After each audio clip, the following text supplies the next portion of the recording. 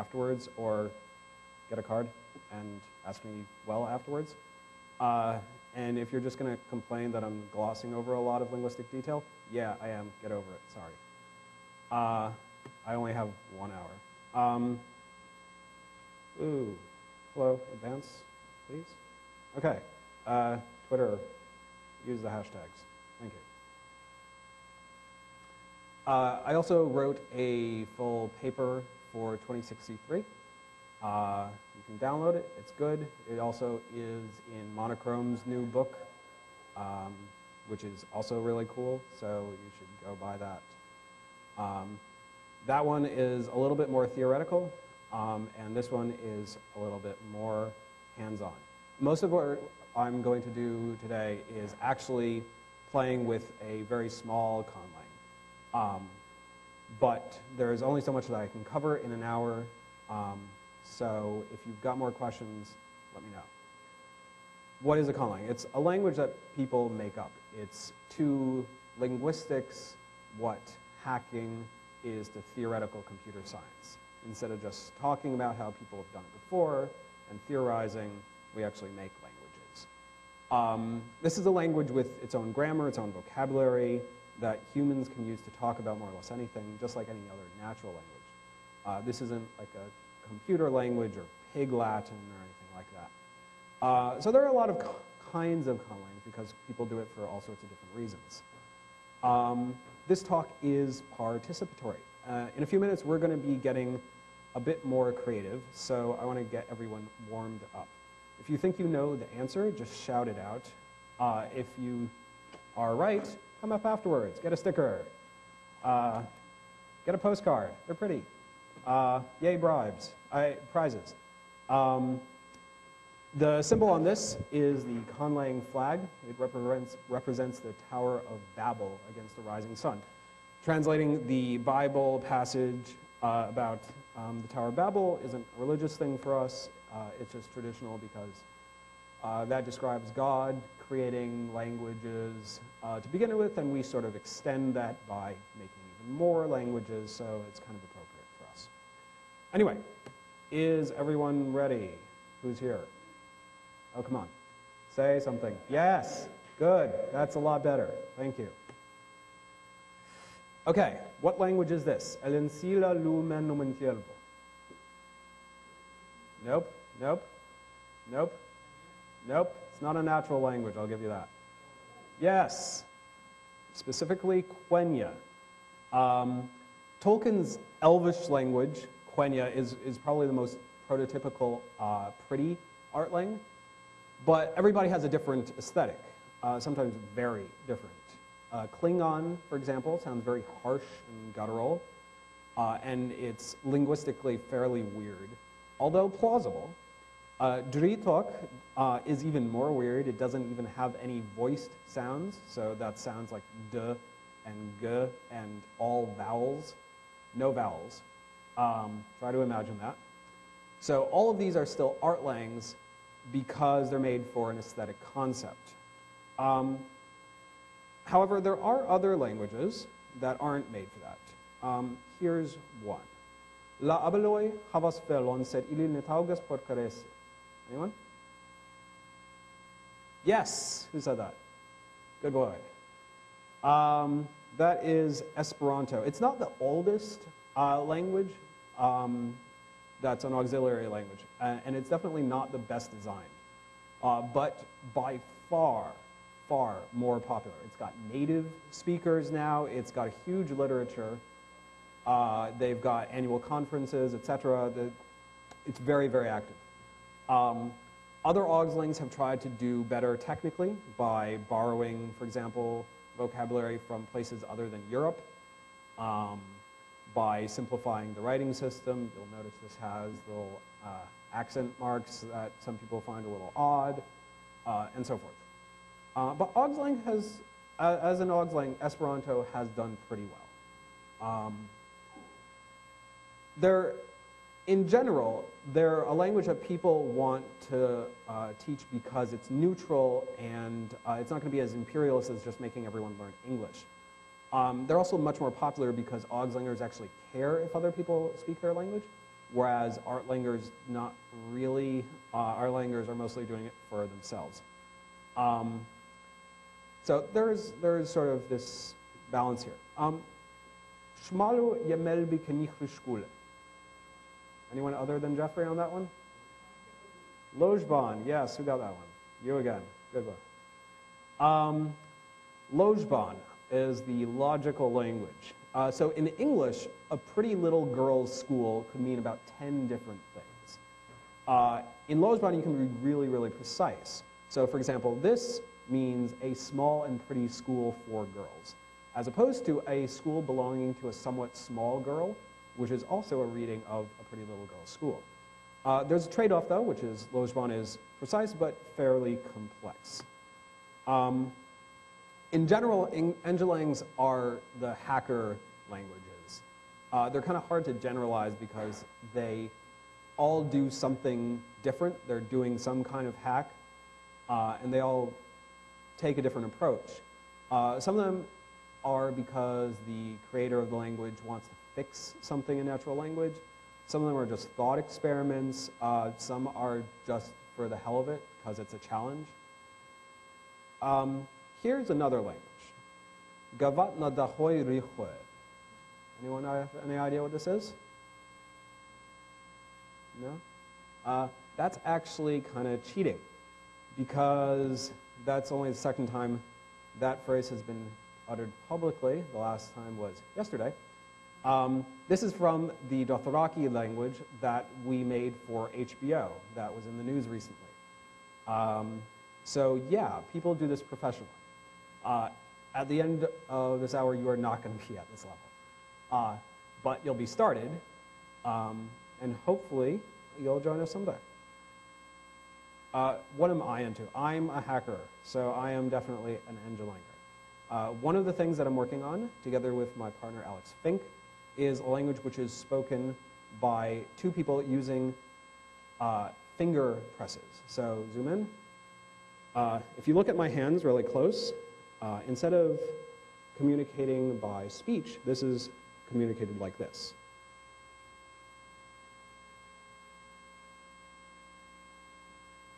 For example. What I just said was, may your conlang break your mind. This is from a Christmas card that we sent out to other members of the community recently as part of a big card exchange. We've got a nice community. Also, as I mentioned, there's a short film. I'll tell you more about that later. But if you come back in an hour, you'll see it. I have another main conlanging interest personally, which is nonlinear languages. So this is the story of the Tower of Babel. If you think of a normal writing system as an array of arbitrary symbols, you sort of realize that it doesn't use the fact that the medium is two-dimensional at all, really. It's just wrapped. That's trivial. A nonlinear writing system is more like a graph. It uses the surface in an inherent way to try to express a different kind of grammar. I'm more of a theoretician in this realm so far. Skylar DeVreen, however, has implemented one that I think is pretty cool. So if you go to oe.org, you'll learn a lot more about that. So how would you start making a language? Usually you have a goal in mind already, but it's useful to spend some time thinking it out a little bit more detailed. Do you want to name your D&D character? Do you want to translate Hamlet from the original Klingon? What? What do you want it to sound like? What is the culture of the people who are going to be speaking it? Will it be affected by some unusual feature? It might not, it might, but it's something to decide. So here is where we get creative. Instead of just talking about how to make a language, we're actually going to make one right now. I'm going to ask you a bunch of questions. For the multiple choice ones, I'm just going to list the options and then go over them again, and you're going to cheer for the one that you like more. For the open questions, when I prompt you, just yell out your suggestion. So, first question. Are you ready? Good. Yay, warm-ups. So we're going to make a fairly simple naturalistic art line. You definitely should be exploring other options on your own, or ask me later. but there's just a limit to how much I can handle on the fly in an hour. So first off, what aesthetic are we going to go for? Pretty or harsh? So cheers for pretty. Cheers for harsh. They were louder. Second, do you want to put any twists on this? So for example, things that have come up before, maybe the speakers think that rhyming indicates that something is true or good. Maybe it matters whether, like in Japanese, whether they're talking to someone of higher or lower social status. Anything. An idea?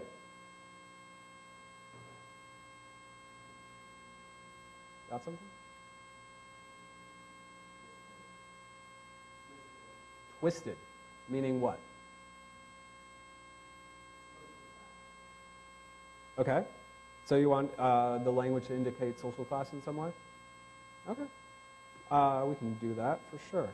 So we have a basic aesthetic. Now we need to decide what sounds are going to be in the language. Languages actually vary a lot in what sounds they have.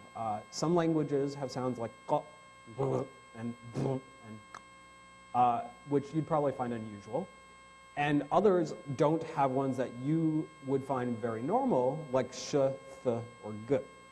I'm going to be writing all of these sounds down in IPA, which is the International Phonetic Alphabet. I don't have the time to teach that, but if you want to, you can look it up on Wikipedia later. Or ask me. So, yes. Oops. Where did my thing go? Ah, here we go. Mouse.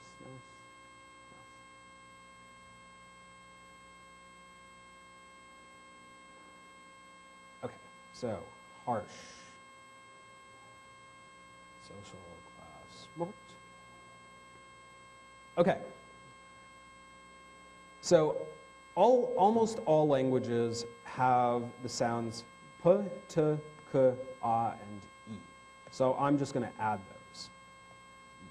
Hey, stop correcting me. So what else should I use that's going to sound harsh in the language? Just shout out any sound and I'm going to add it. Come on.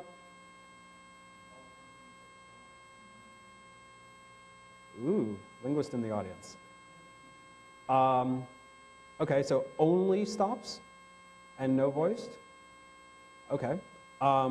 So of the unvoiced stops, we have, let's see, p, t, no, that wasn't a good one. Sh, k, o, o. For example, which ones do you like? All of them? Okay, so let's take a reasonable subset.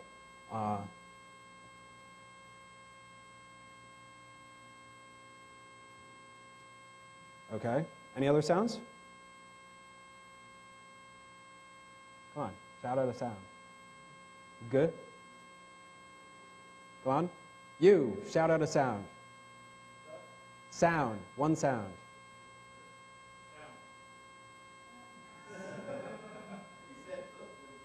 B? Okay. How about r?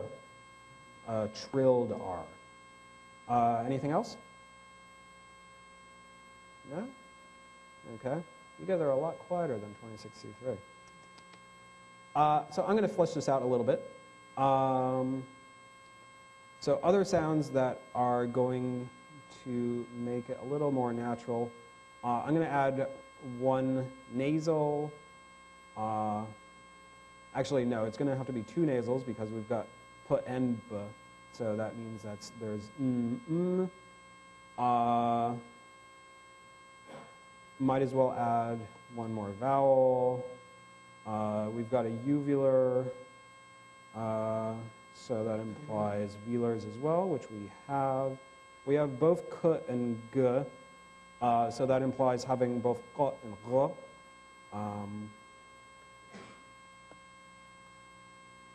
And yeah, reasonable enough for now. You can add more later. Yeah.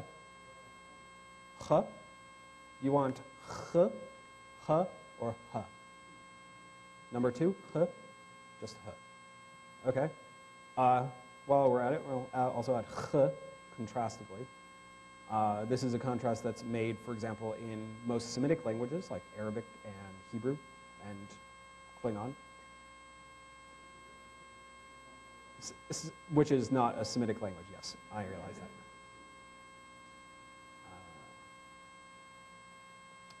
Okay, so moving back.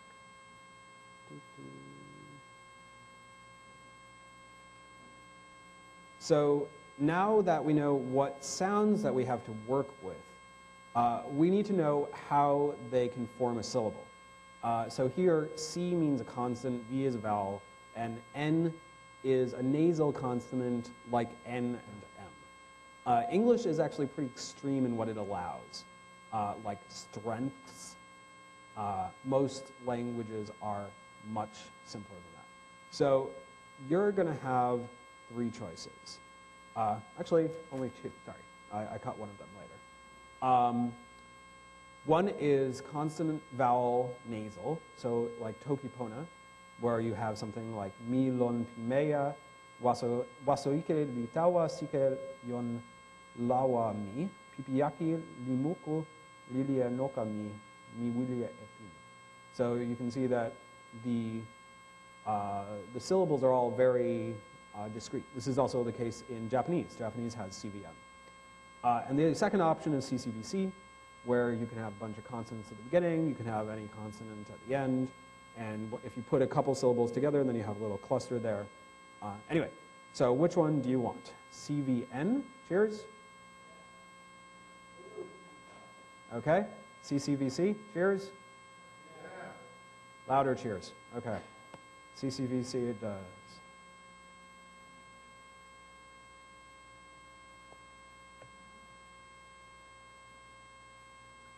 Okay.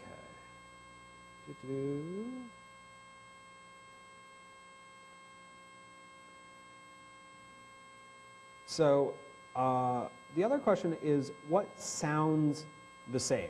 So one thing that most people don't realize is that there are variations in how you pronounce sounds. For example, can you tell the difference between these 2 sounds? P and p. P, p. Anyone hear a difference? Yeah? That's by accident. Again, p, p. No one? Aspiration. Ooh, linguist. No, it's aspiration. So aspiration is this little breath of air that you get accompanying a sound. So everybody, follow with me. Take your hand, put it in front of your mouth. Come on, you can all do this. Okay, now say pit, pit. Feel this strong puff of air against your hand, pit, at the beginning of the syllable.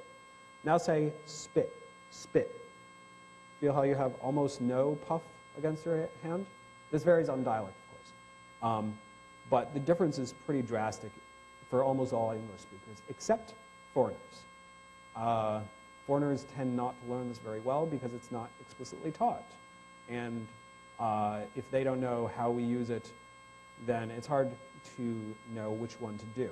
And even if I had asked you which one you did in which circumstance, you wouldn't have been able to tell me 2 minutes ago, except for that guy, because he already knows linguistics. So making these rules is a little bit more complicated. So does anyone have a suggestion for a phonological rule? Oh, linguist man? If not, I've got ones. That's okay. So we have no fricatives. We do have p. So for example, this is a pretty common one, which is called lenition. So I'm going to say that P turns to an F and B turns to a V when it's between a vowel. So that means, for example, if you have appa, which we can say, right? We've got a and p, appa. So instead of that, it's actually pronounced apa, apa. This is actually a very common rule. Spanish has a number of lenition rules, although they do approximations. So for example, instead of saying valle with a v, valle, they say it with an approximate valle, valle, for example. Another one, vowel reduction is always fun.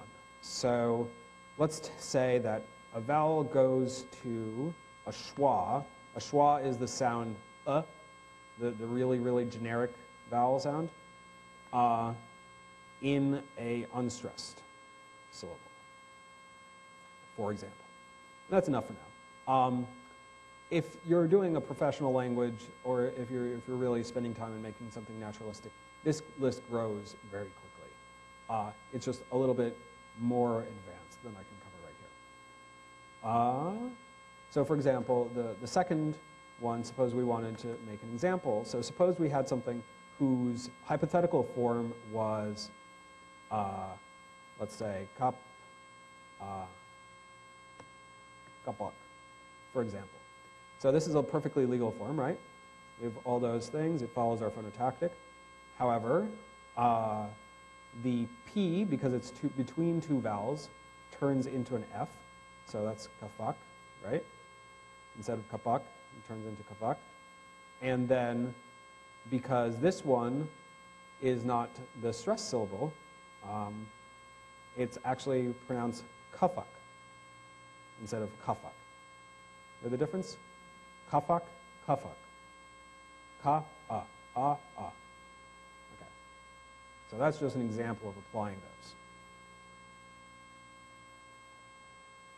Now, of course, no language actually uses the IPA to be written down. Everybody has their own writing system. A lot of languages use the Roman writing system, like English.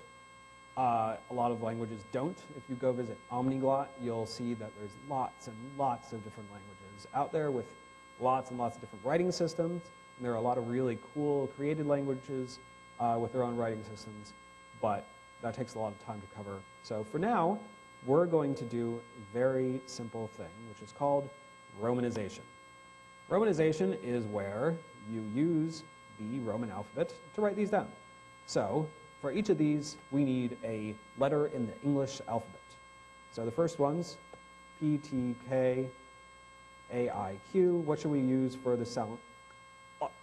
Like in O. There's a sound between those two syllables. What should we write it down as? Apostrophe. Sure. How about G, B, R, N, M, U? These are all easy. How about R, R, R?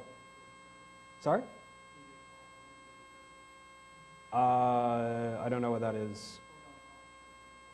Not on a Mac. What is it? Yen? I don't want to bother.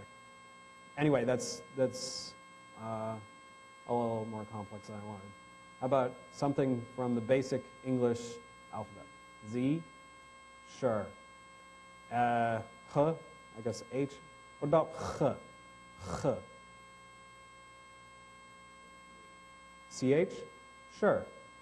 So, of course, one thing you notice that is in English and in many other languages like ours, there isn't a one-to-one corresponding. For example, if you Google fish, which is how you pronounce that, you'll notice that the GH is F, like in laugh. O is I, like in, I forget what, and TI is sh, like in definition, right? This is fish, clearly. So orthography has its own rules. It's complicated. It's not a one-to-one correspondence like a lot of people think. Before we can actually make words, we need one more step, which is how do you put pieces together? There are a few ways that you can do this.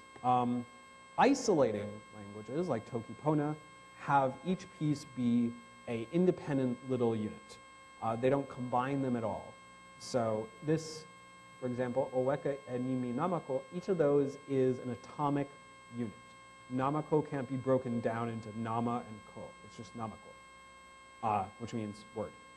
On the other hand, synthetic languages, like German, can stack a lot of pieces together and form one word.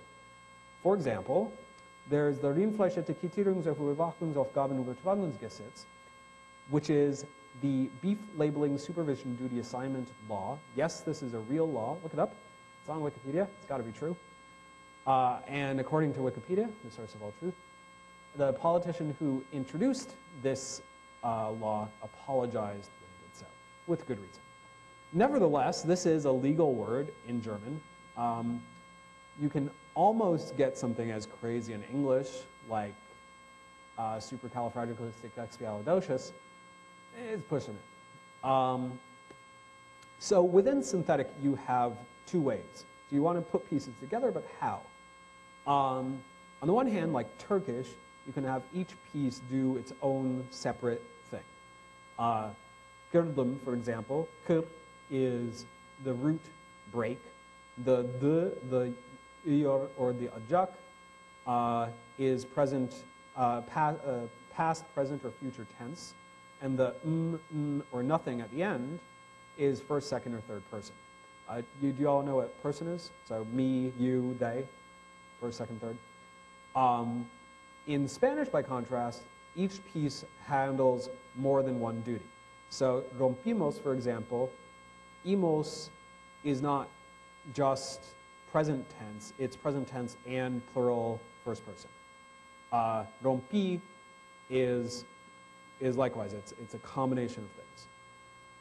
So, there's also one other one which is a bit different, which is what are called templating languages, which is sort of like a regex. You have a pattern, and you have sort of ways to fulfill this pattern. They're not as easily described, though. They're a more advanced issue. They can be really fun to do, and I strongly advise taking a look at one of these. This, for example, if you know, this is called a triconsonantal root system, because k, t, b is this pattern that occurs in a whole lot of words. It means something to do with writing. And if you think, for example, ian, for example, if you think of that and you apply it to some other root, you'll get something sort of similar. It's probably going to be a noun. It's probably going to be an obvious thing rather than a more extended meaning, etc. We're not going to do that, though. So we're going to make a simple choice. Again, two choices. Do you want an isolating language like Tokipona or Chinese, where everyone is a single atomic piece, or do you want an agglutinative language where you can add a whole bunch of modifiers onto a word and make this big long word? So, cheers for isolating. Cheers for agglutinating. Yeah. Everyone likes B for some reason. Okay. Agglutinating.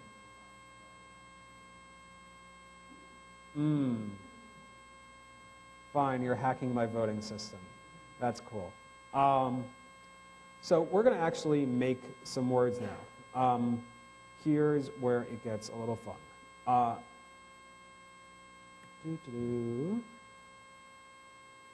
So, does someone want to propose a sentence to translate? If not, I have one. A simple sentence for us to translate into this new language. Whoa, whoa. We can do hello world? Okay, hello world. Fine. So, hello world. Okay, so what words are in hello world? There's hello, there's world, right?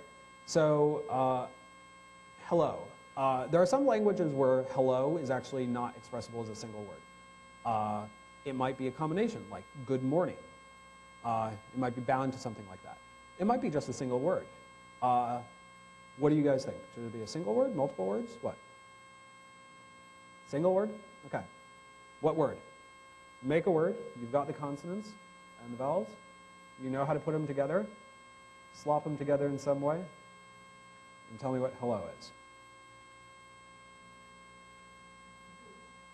Again? Gebruch. Gebruch, actually. Yeah? Okay. World. What's world?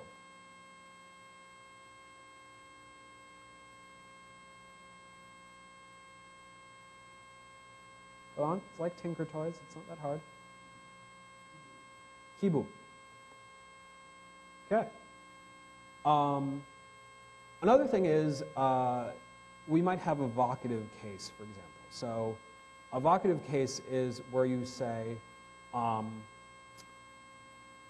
it's a way of identifying the part of the sentence as something that you're addressing.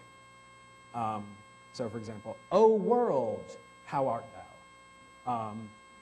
You would put a little suffix or a prefix or something on world, especially in a agglutinating language like ours, that says world is the thing that you are addressing and hello is the thing that you're saying. You want to do that? Yes? No? Yes? Okay. So vocative case marking. Oh yeah, okay. So what is the vocative case marker going to be?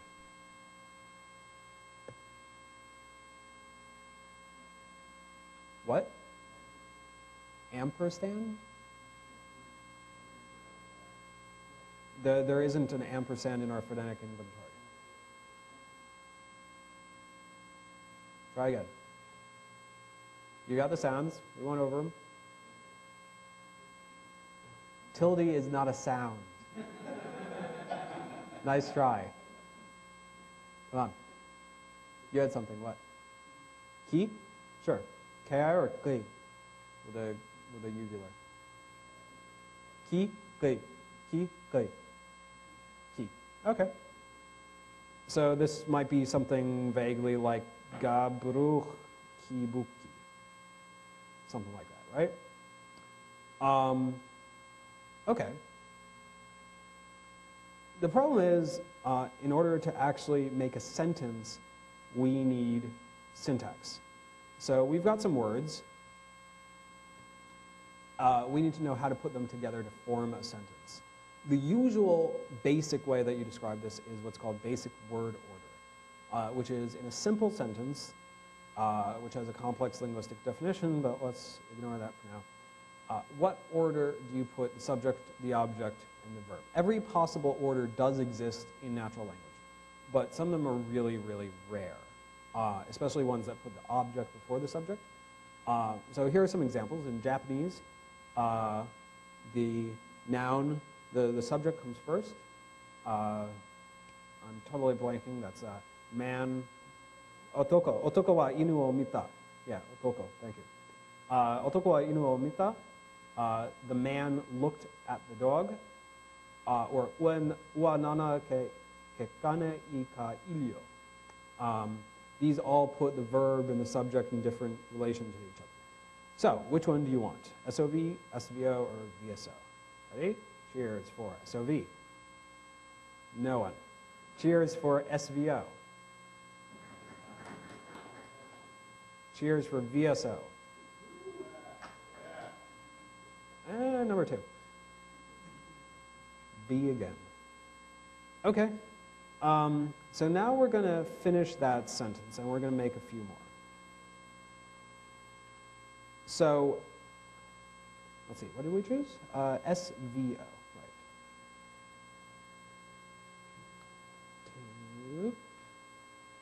right. So SVO kind of implies that it's probably going to be a head final language, if I'm remembering correctly. So that means that adjectives come before nouns, and that if you have what we call in English a preposition, it's going to come after the thing. So instead of I'm going to the conference, you would say I'm going conference to.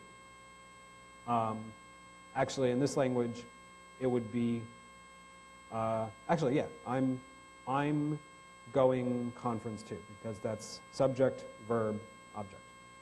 Okay, so in this case, we don't really have a subject, verb, and object. You're not doing something to something. So, okay, let's have a little bit more complicated a sentence. One thing I like, the old hacker fixed Georg's code.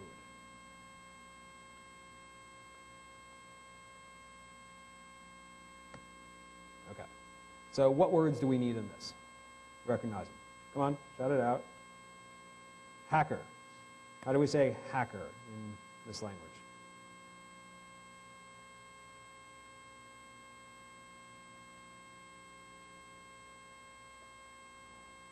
Chat. Yeah? Okay. Is hacker, in fact, one thing? Is it just the noun hacker? Or is it derived from something? Like, is there a verb hack, like in English, that we stick on to make it an agent? Or maybe vice versa. You could have hacker, and then you stick an appendix on to say the verb to hack. Which way do you want it? Based off of a verb? Okay, so is hack chat, or is hack something ha? Okay, sure. So ha is hack. What other words do we need? Fix. Okay, what's fix?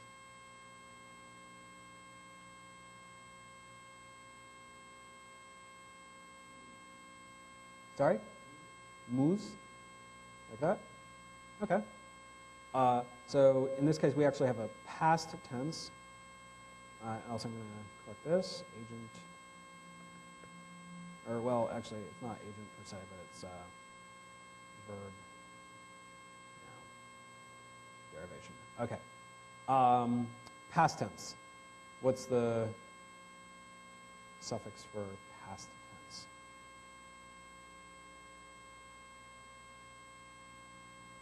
Come on. You've got your little tinker toys, put them together. E. Okay. So muz E is fixed. Yeah? Okay. What other words? Pick a word. Code. How do you say it? Maybe it's derived from hack again? Maybe not? What do you want?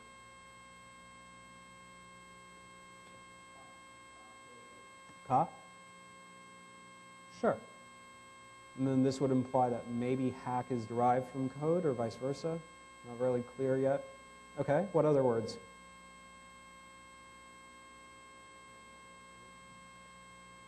Okay.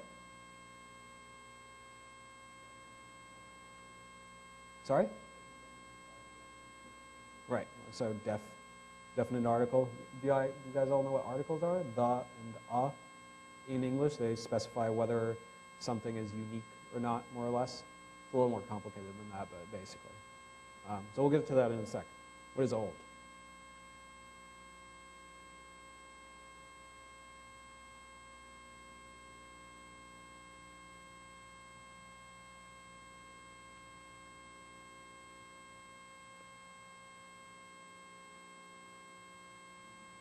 What? Move. Okay.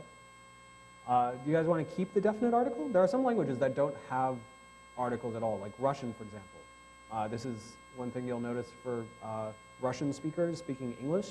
They'll mess up their articles all the time. They'll say a instead of the, or vice versa, or they'll just not put anything in at all because they don't really understand where you use them. Because it doesn't occur in Russian. Do we want to have it in this language? Yay, nay? Yay? Nay? Nay. Okay. So 0. Actually, I'm just going to not have it because there's technically a difference between it being 0 and non-existent. Okay. Any other words? Georg. So Georg is something that does need to fit. So for example, we don't have the sound which is present in German. We don't have the untrilled R, which is what is used in this word. It's Georg, not Georg, right? So we do have G.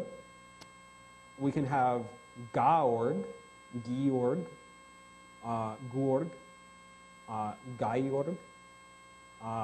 What? What do you guys want? What vowel? A, E, U, a combination? Shout it out. You're awake. A, Georg, Gog, Garg, rather, Gog. Or we don't have an O even, right? So just Garg. Sorry? Okay. So should the R be a trilled R, or should it be the back one that sounds kind of like an R to us, which is so or A or B? A, B, B. Okay. Oops. Okay. And good. Okay, so Georg is now renamed to Garg. Garg. Slightly different, right? So you'll notice that this is something that all natural languages do. Japanese, for example, they don't have McDonald's. They have Makudanoraru. Why? It's because they can only have consonant vowel, and they force McDonald's, which doesn't fit that pattern, to fit that pattern by inserting vowels all over the place. So help me put this sentence together. So I'm just going to write each word underneath. We don't have the. We have old. Moob. Hacker is hot. Fixed. Muz. E. Georg is now Georg. Code is ka. Okay. It is subject, verb, object. However, the Georg's code, we've got a possessive there, right? So how do we express possession? You can just add a suffix like we do in English, the apostrophe S. You can just move them around. You can just put them next to each other. You can add a paraphrase like the code possessed by Georg. Lots of ways to express it. How do you want to do it? Expressed by? Okay. So in that case, we need possess, the verb. Okay. What's the verb possess? Or own? Oops.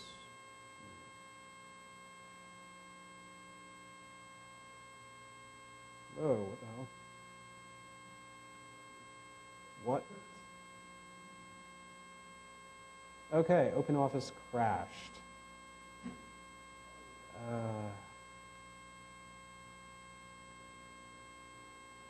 What the hell? Okay, not too bad, I guess. I'll just ignore that.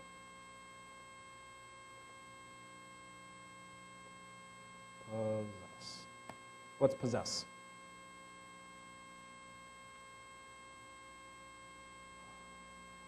R? Art? Okay. So, for example, how would you say Georg possesses code? That would be Gark Arka, right?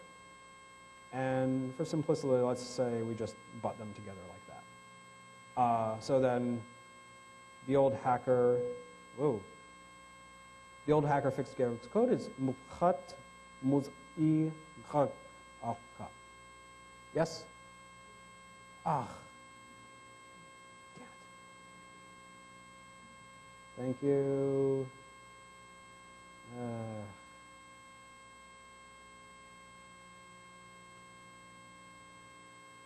Thank you, OpenOffice. Right. Okay. So obviously, if you're making a real language, you go in a lot more depth than this. All I'm trying to give here is sort of a broad sense of what is involved. In a real example, what you want to do is change it a lot over time. It's an iterative process. Even a really, really good language does not happen in one sitting. It happens after changing things over and over again, starting over sometimes, ripping out things you don't like, and so forth. People also spend a lot of time developing cultures and worlds that go along with the languages. Like, for example, Tolkien is well known to have said that he made the world of Middle-earth for his languages and not the other way around. Whereas, for example, Klingon was definitely made to fit in a pre-existing cultural melange and all that. People also sometimes make whole families of languages and so forth, formal languages, informal languages, etc. For now, it's kind of pointless to just do something and not tell anyone about it. There's a big online community of conlanging. We all talk to each other, we share our work, we translate some stuff together, like the Babel text. We translate poems from each other's languages. We send each other Christmas cards in our languages. To participate, basically all you have to do is have your document online somewhere and join the mailing lists. It's not that hard, so please do. There's a lot of places you can find out more. Conlang and the ZBB are the two really big fora. They're fairly different in personality. One is a mailing list, one is a bulletin board. ZBB is a bit more informal and younger. Conlang is a bit more formal, a bit more polite, and tends to have people who know a little bit more academically about linguistics, but there are a lot of people who are on both. Describing morphosyntax is probably the single best book to get if you want to learn. It's really meant for field linguists who are documenting an endangered language.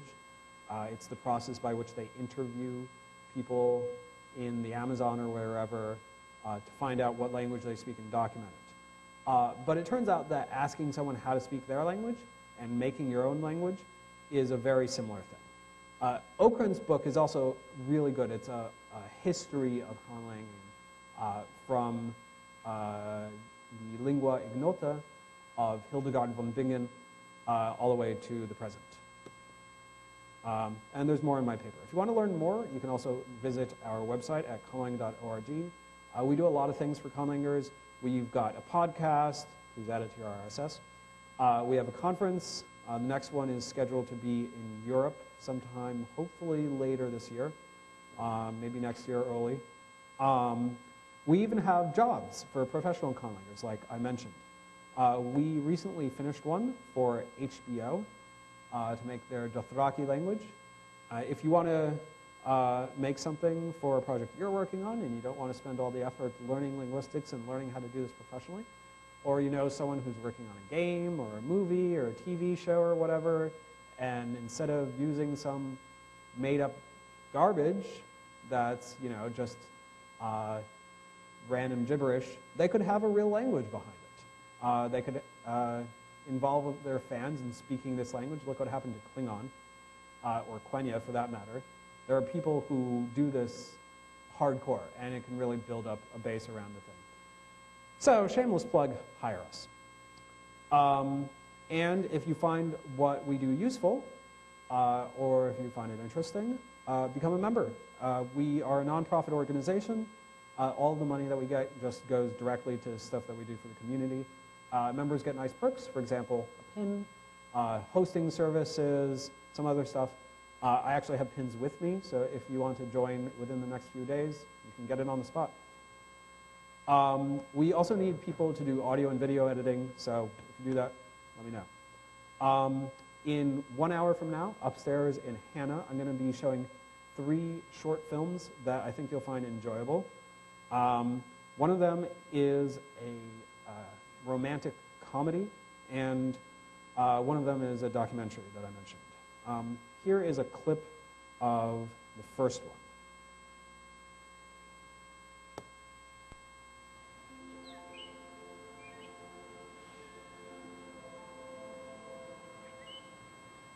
Hi, Akar.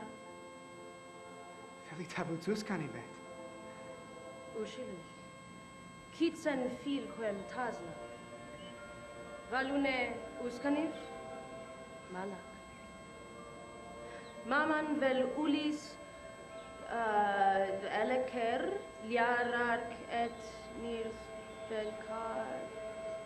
Ivana Vutsvelu Keke. Yeah, I literally have no idea. I mean, this thing's just way too complicated. Carl. If you want to know how that ends, 1 hour from now. It's really funny. I recommend it. I'm doing one other thing here at NOTACON, which is a workshop on meditation for hackers. It's probably not what you're thinking of, you know, sitting alone in a room in lotus position with incense and Sarah McLachlan, chanting om, om, om, om. No, I'm not like that. And I'm not going to be doing any of the woo or the dogma or the religious bullshit. Speaking of religious bullshit, you guys probably all know what Xenu is, yeah? Show of hands, who knows Xenu? Yeah, how about E-meter? Anyone know what the E-meter is, yeah? Do you know what TR8 is? Tone 40? Dear Alice? No? Okay, so this is a problem. You guys know what very, very, very, very, very late Scientologists know. The vast majority of people do not get taught anything about Xenu. What they do get taught is the communications course, which teaches you how to be it teaches you how to communicate freely with everyone. If you want to actually not be affected by brainwashing techniques, you need to know what they're doing to you, what their effect is, and why it works. You guys don't, and you are just as vulnerable to being fucked with as anyone else who doesn't know about Scientology, so long as it's presented as something slightly different. So come and get your inoculation. I do a lot of other stuff. CSSfingerprint.com is hacking that went up recently. Open it up, you'll see, you'll like. It does something interesting. And no, it doesn't do anything mean until you press the button. And then it only does what it says it does. That's how to contact me. If you want to know more, you can also just get my card. If you want postcards, stickers, come up here. And I really like feedback, so Twitter, email me. This is a forum to give me feedback. Let me know. Thank you.